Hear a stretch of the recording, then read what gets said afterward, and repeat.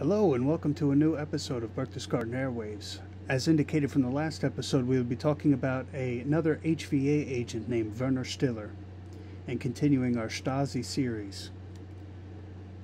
Werner Stiller was born in August of 1947 in Weimar, Germany. In 1966, he started studying physics at the University of Leipzig. At the time, the universities were a breeding ground or a potential recruitment for Stasi agents. Because he studied physics and because the brain drain of the DDR, with many people leaving to go to the West Berlin and West Germany, they needed to utilize their spying apparatus to obtain technology coming from the West. In 1970, Werner Stiller was recruited by a Stasi agent, and he began some of the processes to test agents, as it must be noted, would be to escape to the West. Some of them would be to seduce a secretary to see about to obtain information from a secretary via seduction. This would later be used as a technique called the Romeo spies in West Germany, where many HVA agents would be sent to West Germany to seduce high-level ranking secretaries at NATO installations to obtain very good information, and was quite successful. Stiller in 1972 was fully employed by the MFS. He became head of the Science and Tech Sector, the SWT, and he had 11 agents under his supervision. Most of them operated at nuclear facilities in the Baltic. One particular agent, for example, operated at IBM in Munich, and another agent operated in France. Most of these agents, they were either sent to most of the meetings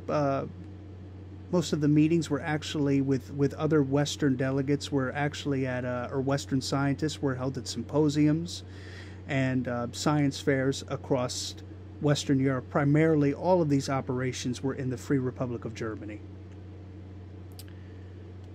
Around 1977, Werner attended a Stasi meeting headed by Erich Mielke, and many of the party functionaries that were there, or Stasi agents that were rewarded, were actually rewarded based on ideological merit to the Soviet system and to ultimately the East German state. And this actually put a sour taste in Stiller's mouth, and he decided from then on in 1977 that he was going to defect to West Germany, and he began his crusade against the Ministerium für Staatssicherheit, and essentially he made contact with the BND. Over a series of 2 years, he essentially gathered up much information and compiled it over and over again, compiled much information. He made a hard decision to actually leave his family. His wife was very ideologically motivated towards the East German state. She was very persuaded by communist thinking. So he made a decision to leave his wife, his infant son, and his young daughter. He, however, started an affair with a woman named Helga, who he ultimately ended up defecting with her and her son to the West.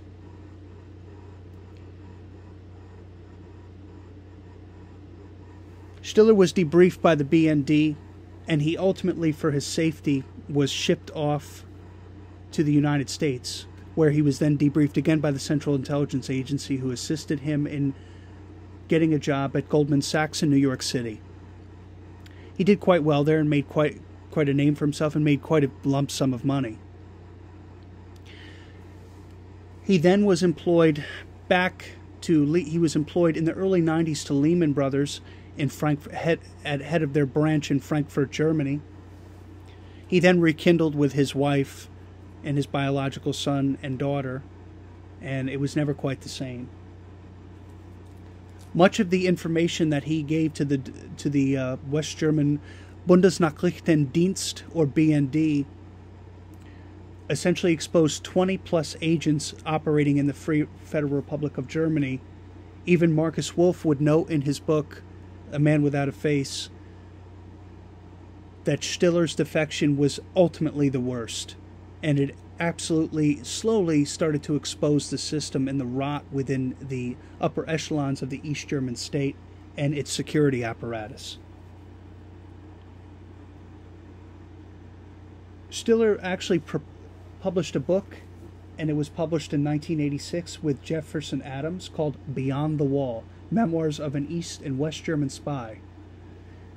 He was a true double agent. This is a Cold War classic, and it's also should be noted that this is something that I recommend you read to give you an insight into something that a lot of Western readers don't really have access to in English, of the Stasi, and also in particular the Hauptverwaltung Aufklärung, or the HVA, which was East Germany's espionage service.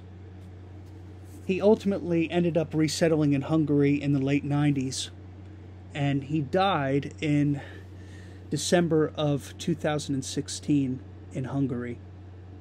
And he was found near a river. So he died by suspicious circumstances, so to speak.